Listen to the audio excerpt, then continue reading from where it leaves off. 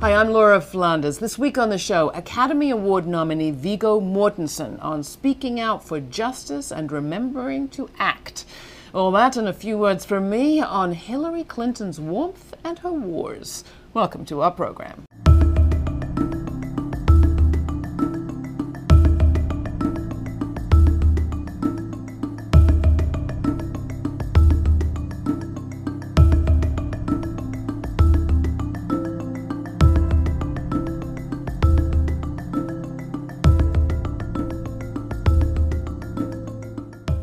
You may know our next guest as an Academy Award-nominated actor who has appeared in scores of movies, including The Lord of the Rings, one of the highest-grossing film series of all time.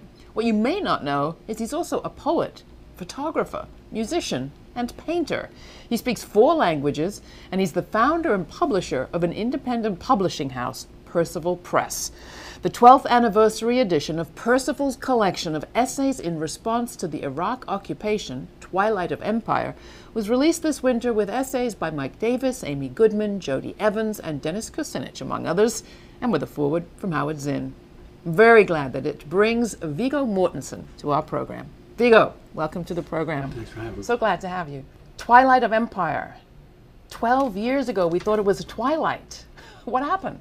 Well, the empire continues to crumble, but like most empires, if not all of them, when they go down, they don't go down gracefully, and they cause a lot of harm around them as they go down.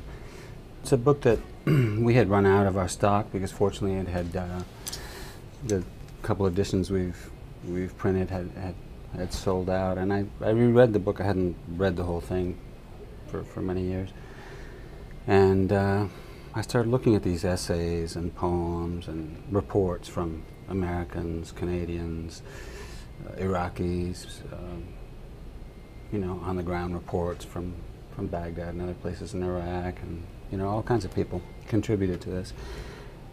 In 2003, when the invasion and occupation of Iraq was happening, and on reading it again, on the one hand, as an editor, I thought, well, great. This book is still really timely.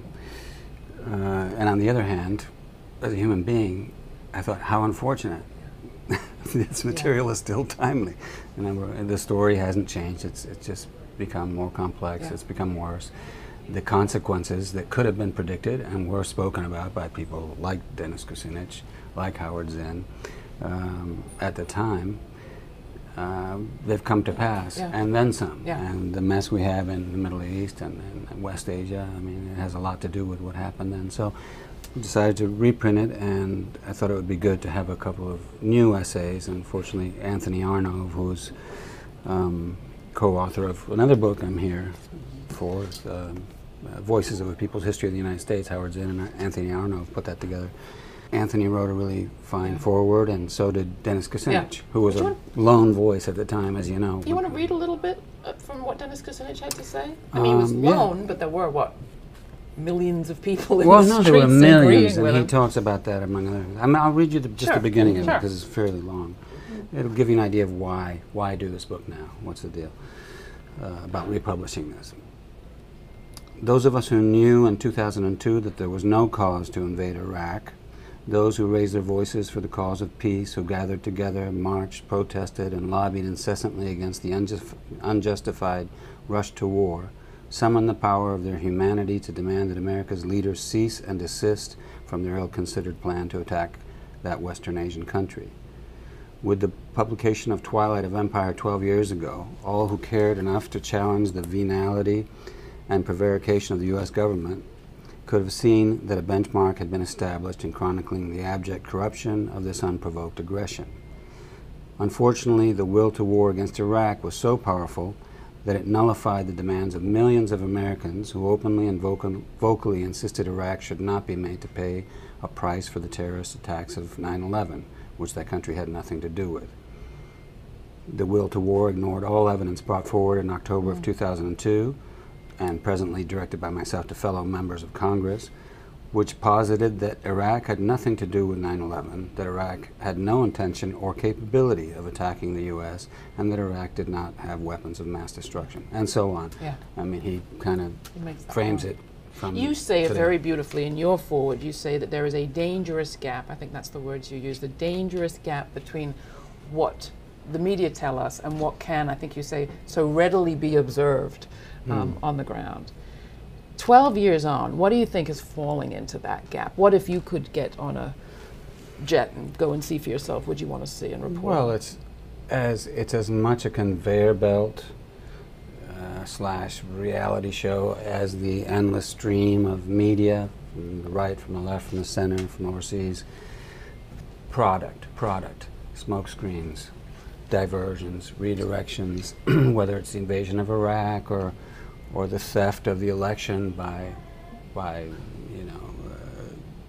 George W. Bush and his helpers, including his brother Jeb Bush, the governor of Florida, his father George Herbert Walker Bush, whether it's the pretext, the flimsy pretext for invading Iraq in the first place. These things are talked about in passing. A firecracker was thrown some time ago by Donald Trump just to get under Jeb Bush's skin about his father being inept or not doing the right thing. About not his father, his brother, George W. Bush, 9/11 or the invasion of Iraq itself and so forth. But nobody really talks about the real issues. Nobody gets to the heart of the matter. It's just personality issues, and it just keeps recycling. So some people do try to comment. Some people do try to get to the heart of the matter, but it's very few voices. But that's such a perfect phrase, the heart of the matter, for what you do. I have to say, when we were preparing for this interview, I didn't imagine that I would receive in the mail this enormous shipment of books from Percival Press, your publishing house. First, what's the mission of Percival? It's basically to publish books that I and the people that work with me feel deserve to be published. Material that deserves to be seen and considered, but that either cannot get published by someone else, or doesn't get published or hasn't been published in its entirety or the way the author would have liked. You have a lot of art books in there, a lot of poetry, a lot of critical essays. In a sense, it's like you read a great book, or you see a play, and you get really excited about it, or let's say maybe you read something on the net, maybe you read the drone papers or something, and you want to pass that to everyone. You think, this is worth reading, this is thought-provoking. It's the same idea, but doing it from a publishing house. Look at this, I found this author, or I found this artist, I'd like to share it with you, and I share it with not just my friends, but and you publish a lot of people, but I will say that what surprised me most was your work, this incredible record of photography. You've been taking photographs since you were a child in high school, is that right? Yeah. Getting to the heart of the matter seems to be what you're doing with your photographs. What do you think you're doing? No, I'm trying to get to what exactly is going on right now. What's happening. I think that one of the reasons people get distracted, going back to this idea of smoke screens, and people don't get to what's really going on. They'll bring up issues, they'll bring up politicians, but they won't take the opportunity to ask them the real difficult questions. It's a question of remembering, it's a question of, I think that life, I've observed it with my parents and my grandparents, who all have had full lives, but it goes quickly. Yeah. It does go quickly, and it's worth paying attention. And the things that I value in memory are certain things that they wrote down or images that they made. You have a whole book about your son's departure into adulthood. He didn't go all that far, it turns out, but that sense of time. How else do you decide what you're photographing? There's a beautiful line in one of the introductions to, I think it's this book, the sign language book. Kevin Power writes that by bringing his eye close to the subject, to the object, the photographer is initiating a relationship. And it reminded me of something that Brian Stevenson's grandmother said, that he quoted when we had the great fighter against mass incarceration here on the show. He said his grandmother said, nothing that is really important can be understood from afar. You have to get up close. It makes sense. You get up close. How do you pick what to get up close to?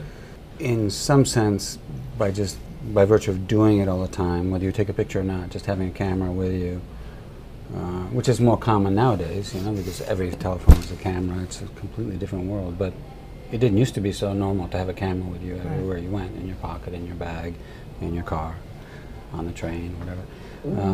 But just by having it, just the idea that you might take a picture means that you're already looking at things with more attention. You're paying more attention to detail.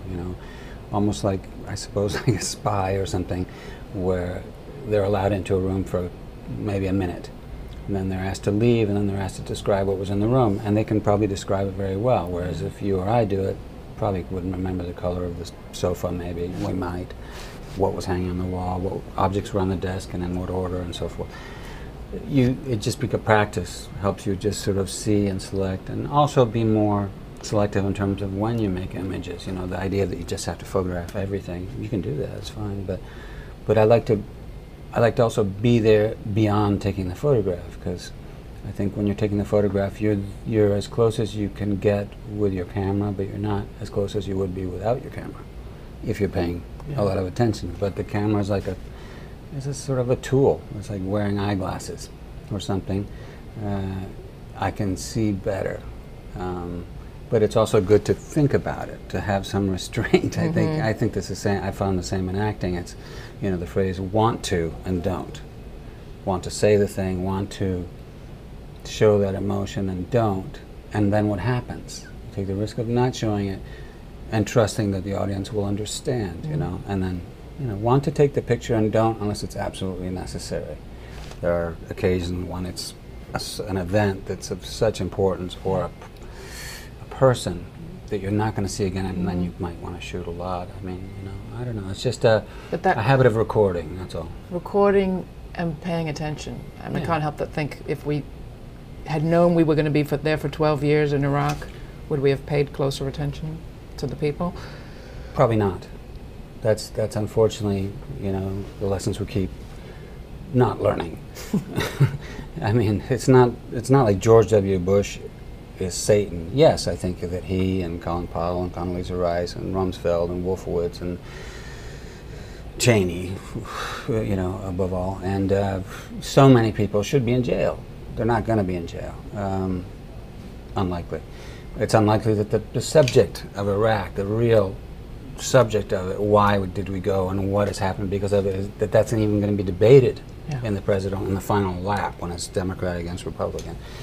It's just not going to happen. But and I think that it's something that's been going on for a long time. Hillary Clinton certainly is not going to talk about it, although she could try to weasel her way into talking about it. I don't see how she would feel comfortable.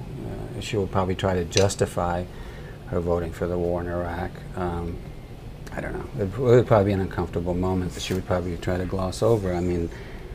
The Clinton doctrine, her husband's presidency, that started the whole thing that Bush followed and Obama follows today, which is a doctrine that says that the United States government assumes that it has the right to use unilateral military force anywhere it wants at any time, in order to secure resources, foreign markets, and to enforce its political aims all over the world. That's something that it keeps happening. I think it will keep happening. And so then I understand people that say, "Oh, what's the point of voting? What's the point of why even try? Why even talk about it?" I understand, because it doesn't seem like it changes. But you have a choice. You either do something or you don't in life. You either bear witness, which is what this book does and what this book does. You either bear witness and say what these something, books do, and you hope that there's some incremental change. I think that Hillary Clinton has been forced to speak about certain things, about economic justice and inequality, by Bernie Sanders. Although Bernie Sanders supported all those same wars. And about climate, she's forced to talk a little bit about that. But yes, he's approved every in a military appropriations bill that she did. You have a lot of fans, of course, on Facebook and everywhere else, and we asked some of our Facebook followers if they had questions for you. And some of them had to do with the roles that you've played. Some people wrote about your role in the Rings series, the Lord of the Rings series, and talked about your character as one who had gone from being sort of outsider to being alliance builder in chief. And wondering if you had a message there for people who are social change makers about making alliances. I mean, he certainly is. When you brought up that, I thought about an article that appeared, I think it was in Time Magazine. It was a review. It's a little off the, I'll be quick about it, but when the second part came out, The Two Towers, I think it was Richard Corliss, if I'm wrong, sorry. But the person who wrote the review of that movie, and you have to remember this is 2002, in the heat of the, you know, the almost, I wouldn't say joyful, but yeah, let's go, kind of almost like a sporting thing. Vengeful. We're gonna do something about this, and all this nonsense that was coming out in the fall of 2002. But the review that came out in December of 2002, when the plan to invade Iraq was obviously well underway and all systems go, talked about the character played by Christopher Lee, who recently passed away, a fine actor, playing Saruman, who sends these hordes against Helm's Deep, this fortress at night in the rain, and this huge battle, all these orcs and baddies, and he equated him. He said, well, not only is the resemblance striking, but something else. I don't know that it's clearly Osama bin Laden, and that that my character and the alliance was very much the coalition of the willing. And I mean, I was like, and I wrote them. I was like, are you kidding me? I mean, this is an important magazine, and it's a magazine that in some sense represents, for better or for worse, the United States culturally around the world. Or it was. Heaven forbid. It's on every newsstand around the world. It's like, how can you guys in good conscience say such a lot of crap, But that's, anyway. We haven't talked about one of the stories that we're following a lot on this program, which has to do with the effort to end the prison system as we know it. You have some amazing paintings. We've talked about photography, films. You're also a musician. I hope that we get to play some of your incredible work. But in here there's a poem, a painting going back a ways that you did in 1999, having to do with isolation. Can you describe that one for us? You want to see it, or get that off there. Okay. They'll come in closer in a bit, probably. The painting is called Isolation and Its Effects on Colored Perception with the Passing of Time. It's a long title. For short, Isolation. So you were studying the effects of isolation on color perception back in 1999? Well, I was thinking about it, yeah. And I'm trying to, it's one reason to write things down and take photographs also, is to record, but it's so that, as much as like a photo album, a poem works the same way for me. I've never been very good at keeping a diary.